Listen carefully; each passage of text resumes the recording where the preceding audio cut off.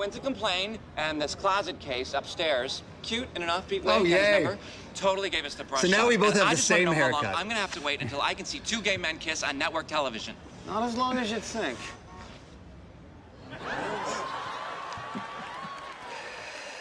That was great. That was special for lots of reasons. Obviously, it was a great big gay kiss on network TV.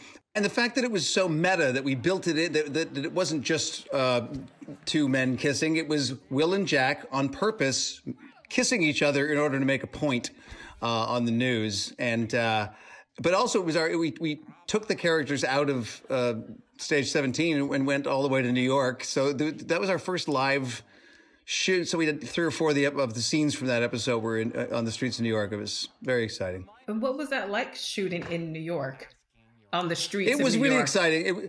I think because, obviously tons of shows shoot on the streets of anywhere, but sitcoms exist on a stage. So when we took these characters we'd had for, I guess, a year and a half by that point, and put them in the real world of New York, the world they were supposed to be entering from every time they came through that front door, I just remember thinking, okay, now I got it. Now I know who Will is. I know the world he lives in, and I know that there's going to be a veracity to it now that I couldn't have imagined before. And by the way, here we are 20 years later, playing these characters, and so is Al Roker.